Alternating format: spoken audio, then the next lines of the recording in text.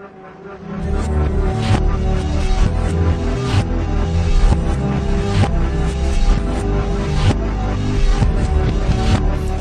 guys, and welcome to another episode of Among the Stars Celebrity Perfume Reviews. So today I am reviewing Bethany Noel, the second follow-up fragrance to Bethany Mota, which came out last year, this exact same day, through Aeropostale. I did a review of that last year, almost a little over a year ago. It hasn't been quite a year because I didn't get it on launch last year, but I did today. For a while there, Bethany Mota was actually the most viewed video on my channel. So here I decided to do with a widely successful first review, Bethany Noel. So this one launched this year, 2015, and like I said, is a spin-off to the original Bethany Mota. It was launched exclusively through Aeropostale here in the United States. I also do know that it is available in Canada. I'm not sure about anywhere else, but I do know it's exclusive to Aeropostale. This one is probably going to hold the record for the fastest announcement time to getting with you guys, or to me posting, or whatever you want to call it, because I got this, I posted about it like 6 or 7 o'clock this morning. I knew about it well before that, but I didn't have the official notes, and I didn't really want to post about it without the notes for you guys. And then I got it later on today. So box looks like this time, and it's actually quite different from the original box, and it was way different than what I was expecting. So the box is gold this time, and it's got a big heart in the middle, which this heart looks like it's almost hand-drawn, and it really throws me off because it's not perfectly centered with the box, and it's kind of crooked. But it says Bethany Noel, Eau de Parfum spray, Eau de Parfum perfume, 50 milliliters on the bottom. Then it says Bethany Mota up here with that awesome fun little logo. Got a bow on top, straight gold on both sides, and then no like indication or no writing on this heart, just plain. And of course it's got the Love Beth. The bottle this time, same heart shape as the last one, except for it's black. Still got that kind of tribal on the neck with a bow as well here, but the bow's a little more sheer this time. And then the bottom of it, which I don't know, let me try to turn this light on, which this light's not even plugged in. Let's see if I can show you guys this.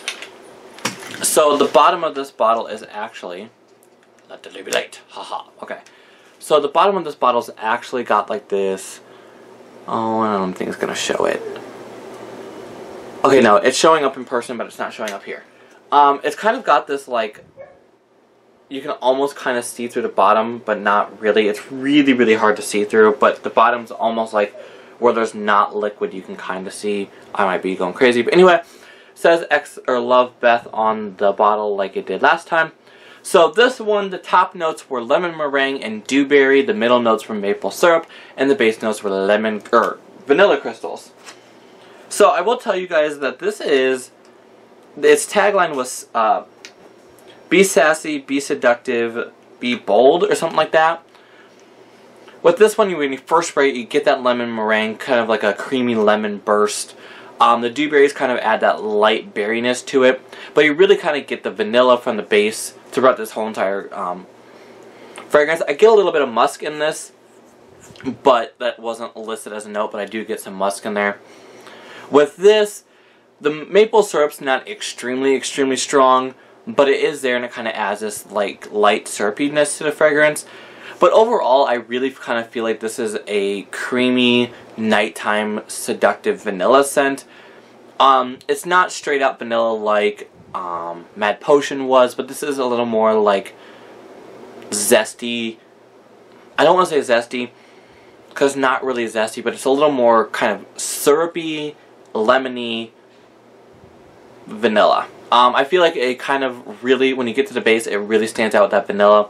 And I feel like the maple syrup kind of adds a creaminess to it. Kind of a creamy syrupiness to it. But that lemon meringue always kind of is just there to kind of add like a sourness. Not as a bitterness, not a zest, but like a bitterness.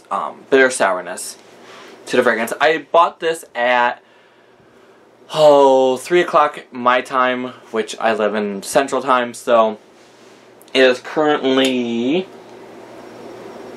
11:11. So therefore, This kind of, I can still smell it on my wrist pretty strong. Lasted about a good 8 hours or so, and I can still smell it.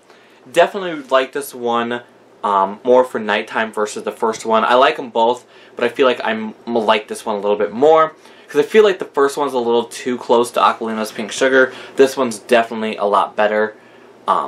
So, as always, guys, thanks so much for watching. Follow me on Twitter, that's Perfume, and Instagram, Among the Stars Perfume. As always, guys, thanks so much for watching. Bye!